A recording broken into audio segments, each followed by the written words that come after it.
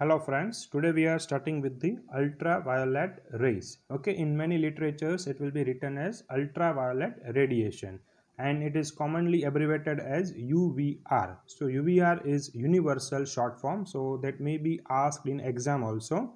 So what are this UVR? So UVR, they are the part of the electromagnetic spectrum only that falls between the visible spectrum and X-rays. Now we also know that visible spectrum is of Vibgyor type of classification. Vibgyor means V stands for violet, I stands for indigo, B stands for blue, G stands for green, Y stands for yellow, O stands for orange, and R stands for red. Okay, so something about this violet. Okay, violet means Vibgyor V. Okay, V stands for violet. Okay, so something above this violet, it will be known as ultraviolet. Clear? So ultraviolet, they are above this visible spectrum. Now, generally the wavelength ranges from approximately 10 nanometer to 400 nanometer for this UVR. Now, actually this ultraviolet radiations, they are coming from sun also, but they are invisible. We cannot see this ultraviolet rays, those are coming from sun.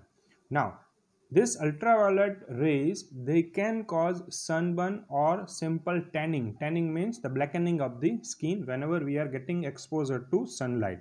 So whatever the sunburn or tanning effect occurs, that is because of UVR, that is coming from sun. Now, if we compare the energy between this violet rays and visible rays, so definitely the energy provided by this ultraviolet rays will be more as compared to energy provided by visible rays. Now, classification of this UVR is done based on its wavelength. So there are three. One is UVA, second is UVB, and third is UVC. So what are the ranges for this? So UVA ranges from 315 to 400 nanometer. UVB ranges from 280 to 315 nanometer, and UVC is having wavelength less than 280 nanometer. Now production of UVR will be by different lamps. So first is high pressure mercury vapor lamp, second is chromire lamp, then fluorescent lamp, Therakin tunnel, and PUA apparatus. So the full form is Soralen UVA. Okay, so what are they? We are learning in detail. So first of all, let us learn about this high pressure mercury vapor lamp. So you can see the circuit diagram of this high pressure mercury vapor lamp. Okay, so I request you to focus on this figure so that you can understand proper functioning and proper production of UVR. So first of all, you can see this U-shaped glass tube. Okay, now this glass tube will be filled with argon gas at low temperature. In this glass tube only, you will be also having small amount of mercury. Now the tube is sealed at both the ends. Okay, and this burner, okay, wherever you can see this arrow, so that is showing this container or burner, so that is made up of quartz tube. Okay, so this quartz will allow the passage of ultraviolet rays and it can withstand very high temperature. So with very high temperature also it will not expand much, so we can say that it is having low coefficient of expansion. Now at the ends of this glass tube you can see two electrodes, and these electrodes, they are covered with metal caps. Now here AC mains, that is the power supply. Okay, so this is mostly given with step up transformer because we need to give a very high voltage. Okay, at approximate 400 volts we are supplying to this. Okay, so at the end of this particular glass tube by this AC circuit. Now when the current enters into this glass tube via this electrode, so what will happen? There will be ionization of the argon gas that is already inside this glass tube, and that will further promote the movement of positive ions as well as electrons. So this electrons will be moving towards the positive electrode and the positive ions will be moving towards the negative electrode. So this two process of ionization of the argon gas as well as movement of electrons and positive ions, okay, so there will be collision between these two, and that will result into further ionization of neutral argon that is already present inside this glass tube. Okay, so that will give you glow of discharge. So that is nothing but our UVR. Okay, just this ionization of argon and movement of electrons and positive ions, they are not only there. There are further two mechanisms also. Those will also promote the production of UVR along with this ionization of argon. So what are they? So they are mercury vaporization and mercury ionization. As we know that mercury is also present inside this glass tube, so that will start vaporizing, okay, and ionization will also start in that mercury. So along with this three, which are these three events? Argon ionization, so argon is already present inside this glass tube, so that will be getting ionization because of the flow of current. Okay, then whatever the mercury is there, so because of this increased temperature inside this glass tube, the mercury starts vaporizing, okay, and mercury also gets ionization because of this current. Clear? So all these three process, argon ionization, mercury vaporization and mercury ionization, that will lead to production of UVR. Clear? So this is how UVR is produced. Clear? Now each and every production technique or each and every lamp responsible for production of UVR will be having some positive side and some negative side. So if we are discussing the negative side of high pressure mercury vapor lamp, so the negative, or we can say side effect, is tridimite formation. So this side effect, we are not talking of side effect to human body, okay, we are talking of side effect of using this UVR lamp for a prolonged period of time. So we know that the glass tube that is making this vapor lamp, so that will be made up of quartz, and some amount of quartz will be converted into tridimite. So tridimite, it is nothing but one form of silica. Clear? So this quartz will be converted into tridimite. So ultimately it will reduce the production of UVR. So it is advisable that we have to replace this tube at every 1000 hours of ultraviolet rays production. Otherwise the efficiency of this production will reduce and unnecessary there will be excessive load on the circuit. So this was regarding high pressure mercury vapor lamp. Now we are discussing the chroma lamp. So what is it? So it is nothing but water cooled mercury vapor lamp. So you can see in this diagram, so you can see the W. So W is nothing but it is flow of water. You can see the flow of water that is denoted by arrows. So the water will be flowing surrounding this production of UVR. In between you can read A, so that is nothing but argon gas. Okay, so by ionization of this argon gas there will be production of UVR, but along with this UVR it will be also emitting some amount of IR. So here what is the mechanism that is given? So this production of UVR and IR will have to pass from this water. Clear? So IR will be absorbed by water. So ultimately what we are doing is, whatever the production of UVR and IR that is produced by the lamp inside, okay, so that will be filtered by this layer of water. So IR will be absorbed, so that will not be given to patient. So what is Chromaer's lamp? So it is nothing but water cooled mercury vapor lamp which eliminates the danger of burn by absorbing infrared rays. Okay, so now we already see in this figure that this lamp is surrounded by circulating distilled water. Okay, so the function of this circulating distilled water is to absorb IR. Okay, now this lamp, Chromaer's lamp, will be useful to treat the sinuses and deep body cavities. Now here the direct contact method is also possible by this Chromaer lamp because there are less chances of getting burns. Otherwise UVR is always given with non-contact method. So there will be some amount of distance between the human body and UVR lamp. But for this lamp you can say that direct contact method, that is also safe. Why? Because there are no chances of burns because this circulating water will absorb the IR. Okay, so that is good part of this Chromaer's lamp. Now coming to fluorescent tubes. Clear? So again, what is the use of this tube? So whatever the UVR production lamps are available, they will be giving long wavelength as well as short wavelength of UVR. Clear? But mostly for clinical practice we need long waves, okay, without use of short waves. Clear? So initially we think of Chromaer's lamp. Okay, so what was the function of it? It was absorbing IR, so we were getting pure UVR. Okay, now again we want to be specific in fluorescent tubes. So we are getting UVR, but we need only longer wavelength of UVR. Okay, we don't need short wavelength. So that will be given by this fluorescent tubes. Clear? So these tubes, they will be 120 centimeter long almost. Okay, and they will be also made up of glass only. So here only glass will be working in such a way that only long ultraviolet rays will be allowed to pass. So this is nothing but one type of the filter mechanism, you can say. Okay, now how this filtering will be done? So this tube will be coated with special phosphorus. Clear? So this phosphorus will make it possible that only the long waves will be coming outside, short waves will not be allowed.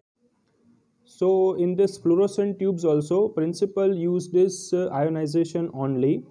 And as we discussed, so there will be phosphorus that will absorb all short wavelengths of UVR, and at the same time it will be allowing the longer wavelengths of UVR. So accurate control on this absorption based on the wavelength will be possible by selecting the appropriate type of phosphorus. Now Theracane tunnel. So in this diagram you can see that there are 4 tubes. Okay, so those are giving UVR to single body, so that is nothing but human body. Now generally the wavelength in this Theracane tunnel, it is ranging from 280 to 400 nanometer. I repeat, it ranges from 280 to 400 nanometer in Theracane tunnel. So what is the use of this? So whenever you want to treat whole human body, or you can say larger part of the body, so you can use this type of the tunnel. Okay, so the larger area of the body can be treated simultaneously with even radiation. Now coming to PUA apparatus. So PUA, the name itself it is telling it uses only UVA. So P stands for Soralen and UVA means only the specific type of UVR is used, that is UVA. Okay, so here what will be the mechanism, or what will be the setup? So there will be specialized fluorescent tubes which may be mounted in vertical battery on a wall, okay, or on 4 sides of box surrounding the patient. So you can imagine that the patient is in the center, and on 4 directions of the patient there are 4 tubes. Okay, and all these 4 tubes, they are giving UVA radiation. Here the treatment will be given after the 2 hours of taking Soralen drug. So Soralen drug, it is nothing but one type of the photosensitive drug. Now coming to physiological effects. So physiological effects means what are the changes occurring in our body due to exposure to UVR. So they are like this. First, the UVR is having carcinogenic effect, so it will lead to carcinogenesis, especially whenever the patient is getting UVB or UVC. So what is happening? So it will be giving some changes in DNA of the human cell, and it is also making the cell replication uncontrollable. So it is proved that UVR, prolonged exposure to UVR may lead to carcinogenesis.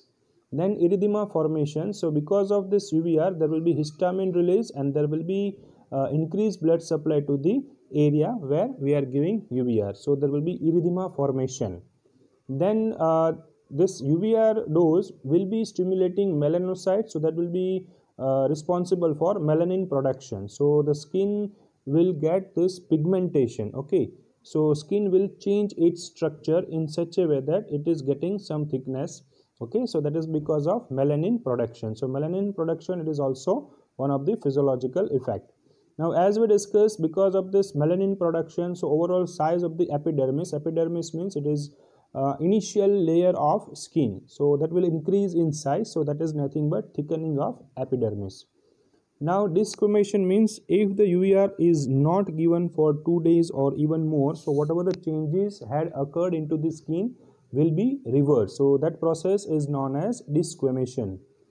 Then this UVR will also increase production of vitamin D inside the skin. So you might have heard that whenever we are getting sunlight, there will be vitamin D synthesis. So that is because of UVR, because from sun also we are getting UVR, okay, and we are getting UVR from lamp also. So ultimately both are having same physiological effect, so that will be responsible for production of vitamin D.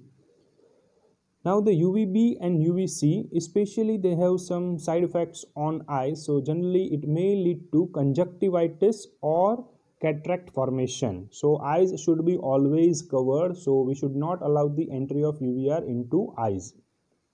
Now the aging process will be accelerated by this UVR. Okay, so it will make few changes in the skin. So it will increase the wrinkles. Okay, it will decrease the size of this particular structures of the skin, clear, and it will make the skin thinner as with repeated exposure, clear. So all this aging process will be accelerated by this UVR prolonged exposure. And UVR will be also having antibiotic effect. So the germs, few microorganisms cannot tolerate this UVR. So if anybody is suffering from infection, so over that particular target area, especially when the infection is localized, so if the UVR is given, so it will be having antibiotic type of effect. So generally it will be given on wound.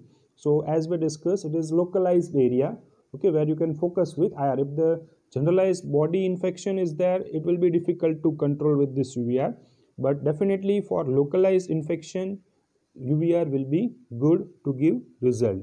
Okay, so it will kill all this bacteria. So that is known as antibiotic effect of UVR. Now, which are the indications? So where we should give this UVR, in which conditions?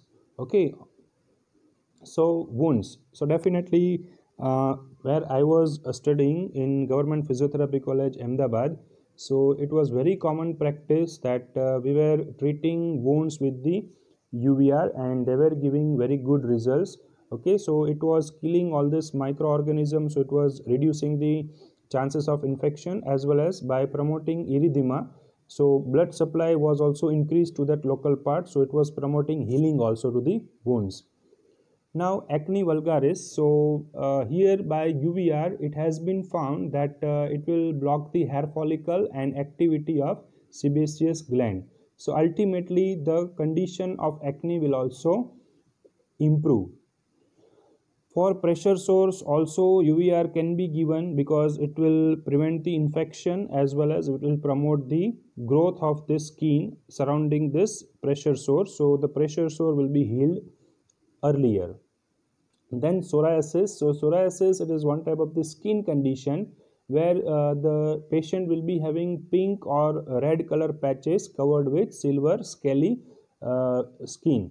So the psoriasis occurs generally in those countries where the sunlight is poor. So definitely logically also you can say that because of lack of sunlight the UVR is also taken less, clear. So by that particular individual, if the sunlight is not proper, okay, in amount, so they will develop this psoriasis, pink or red color patches with silver skin layer. Okay, so when the sunlight comes, this psoriasis will disappear. Okay, but few countries they are not getting proper sunlight, so instead of sunlight you can give this UVR. Okay, so the UVR gives best result into the psoriasis.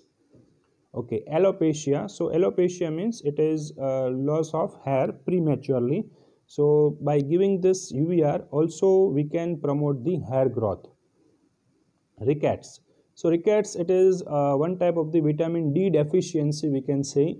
So as we know that this UVR will be promoting the vitamin D synthesis, and this vitamin D is necessary for absorption of this calcium from the intestine, clear. So by giving UVR, what we are doing, we are going for synthesis of vitamin D, and this vitamin D synthesis will be leading to absorption of calcium, and because of this absorption of calcium we will be having proper bone strength, clear. So for rickets UVR will be helpful. Then counter irritation. So UVR will be sensitizing the superficial tissue. So whenever we are having pain coming from the deeper organ, so just by stimulating this superficial area, especially skin, we can give counter irritation. So the sensation from this sensitization of the superficial part, that is skin, that will be reach to the brain. So the brain will not be getting pain stimulus from deeper organ, clear. So it is very simple phenomena. you are providing sensation, especially this type of the counter irritant type of the stimulus from superficial body part. So that is nothing but skin. Clear? So brain is getting the stimulus from skin, counter irritant type of the stimulus from skin. Clear? So at the same time, brain is not getting stimulus from deeper organ, because two stimuli, they cannot reach the brain simultaneously. Clear? So deeper pain will be forgotten. So by this counter irritation, we can also think of pain relief. Then psychological effect. So by getting this light type of the treatment, okay, it is light, okay, where patient is getting light. Yeah, so it will increase the well-being and it will increase the confidence of patient. So that is the effect on psychology of patient. Now dangers. So first on eyes. So eyes should always be covered, okay, with napkin or simple goggles, okay, so that UVR, they are not entering into eyes. We have also seen that whenever we are going into sunlight, okay, especially in noon time, so we are wearing goggles. Why? So that the UVR, they are not entering into eyes. If they are entering into eyes, it will lead to cataract formation or conjunctivitis. So eyes should be always protected with either napkin, towel or goggles. Then overdose. So many times patient may be having hypersensitive skin, or sometimes the lamp is too close to the body part, okay, sometimes there is perspiration, and because of perspiration the absorption of the UVR is more. So by all these cases, the overdose may be there and it may lead to burns sometimes. Okay, so that should be taken care that UVR is not causing any type of the burns. So we have to avoid this overdose by thinking of all the domains.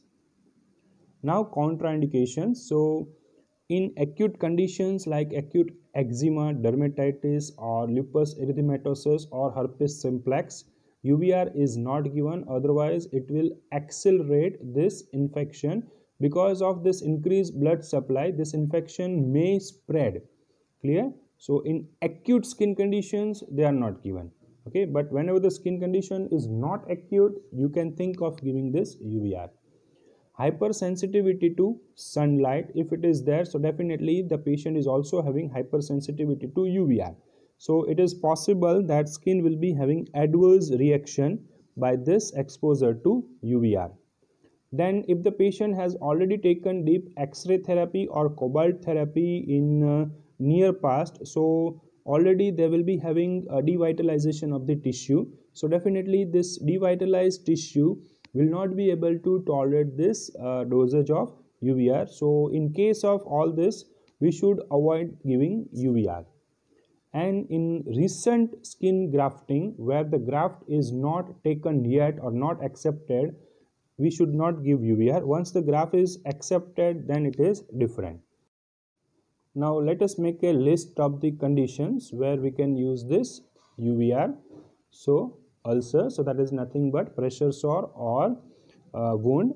Then we can use in case of acne vulgaris, because we know that it will be blocking the hair follicle and will be blocking the activity of sebaceous gland. Then for pressure sores, so because it is having antibiotic effect, as well as it will increase blood supply for proper healing. In case of psoriasis, so just by dosage of UVR, this psoriasis will disappear because it needs UVR only. Then in case of rickets, by promoting vitamin D synthesis, we can help in calcium absorption. And by this general debilitating condition, if we give this UVR, so definitely they will be having good psychological effects and they will be having good feeling of strength and confidence. Then in case of vitiligo, we can help the patient by giving this UVR. And in case of alopecia, where there is premature loss of hair, the UVR will be helping that patient for increasing or accelerating the growth of hair. Now this whole content was taken from this book, textbook of electrotherapy, Jagmohan Singh. So I'm thankful to the author of this book. Now one more thing that I would like to discuss here, only the theory part is explained. So for practical part, especially it contains calculation of test dose as well as how to apply UVR clinically. So that is not covered because that is totally practical aspect. Okay, so the students are requested to learn the same thing from your teacher. Okay, so any question you can ask. Thank you.